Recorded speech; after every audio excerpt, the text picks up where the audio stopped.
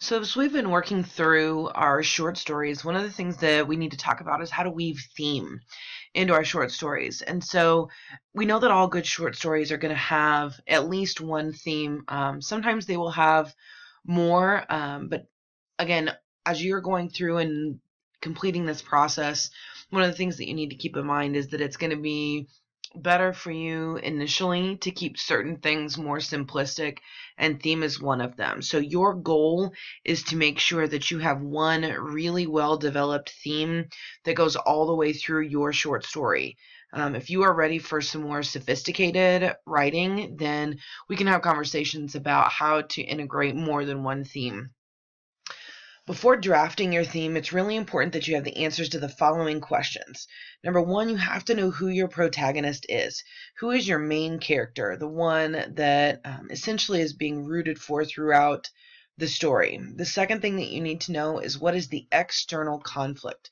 So typically in a short story, there's going to be at least one thing, a physical thing that is outside of the character's control that they are struggling with. It could be a conflict with another individual. It could be a conflict with the environment. There's lots of different things that it could be, but it's outside of the individual.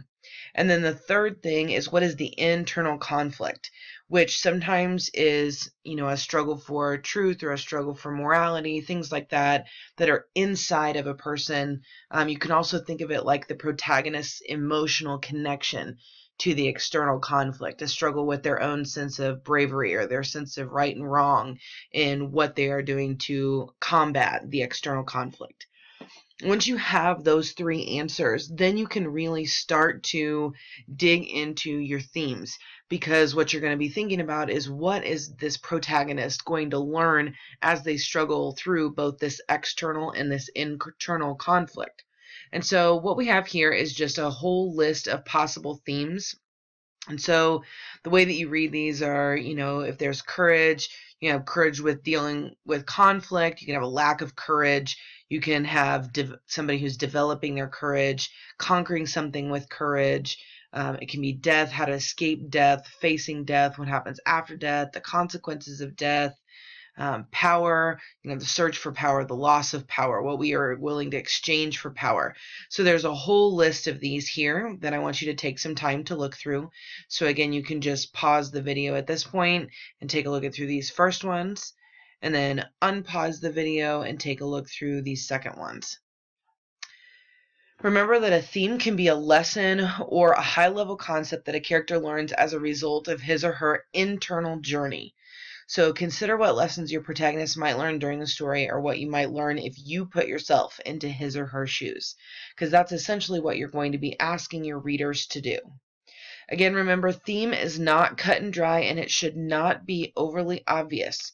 If you are working on a theme involving sacrifice, for example, you don't want to show your characters making sacrifices in every chapter or in every scene or in every circumstance. Theme works best when it is subtle and readers are required to make inferences. So again, you don't want it to be overly obvious, but you want lots of hints and things that are in your story that are going to help to flesh out that theme. So a solidly presented theme is going to emerge, or is going to be shown through many different parts of your story. So right now, I want you to start thinking about how your theme will become apparent to your readers or obvious to your readers. Some of these ways could include through narrator description, which is what we call narration. It could be through the character's actions, thoughts, and speech. It could be through symbolic use of the environment. Is there a storm that's coming? Is there, is the sun shining bright? There's lots of things that are symbolic that you can pull in from the environment. Through repeated ideas, through highlighting symbols or landmarks, and through contrasting values. And so as you're going through and looking at those, I've pulled several short stories, some of which you've read and some of which you may not have read. And so what I want you to do is I just want you to look through these examples that are awesome examples of developing themes. And so the first text is, "Hey, come on out." And so there's two themes that we've got there, and then you can see there are two specific actions that the writer took to develop that theme. These are not all of the ways that an author developed these specific themes that are inside these stories, but they're really great examples of some of those things that we were listing earlier. So for instance, the theme of what goes around comes around and Hey, Come On Out is developed through description and foreshadowing, because it's talking about the description was given, however, it gave the feeling that it was so deep it went clear through to the center of the earth. That kind of gives us this sense of foreboding, and if it goes through the center of the earth, kind of where does it end? And then through actions and dialogue.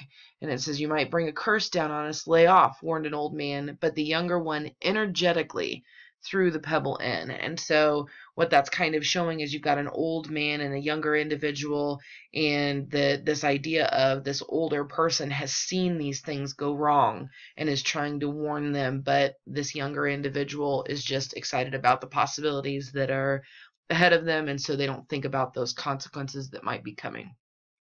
Again, what I want you to do now is I just want you to look through these next examples. Feel free to pause the video so that you can take a look at the examples whenever you need them. If you have further questions, please make sure that you ask us in class. Here are some examples from The Last Leaf, from A Sound of Thunder by Ray Bradbury, and from The Most Dangerous Game by Richard O'Connell. The other thing to know is that kind of as you're looking through these stories, some of the ways that authors developed those themes get progressively more sophisticated. So, Hey, Come On Out is a little less, and then all the way up to The Most Dangerous Game, which has a lot of really advanced techniques that the author uses. Okay, again, hopefully this all made sense to you. Please let me know if you've got any questions.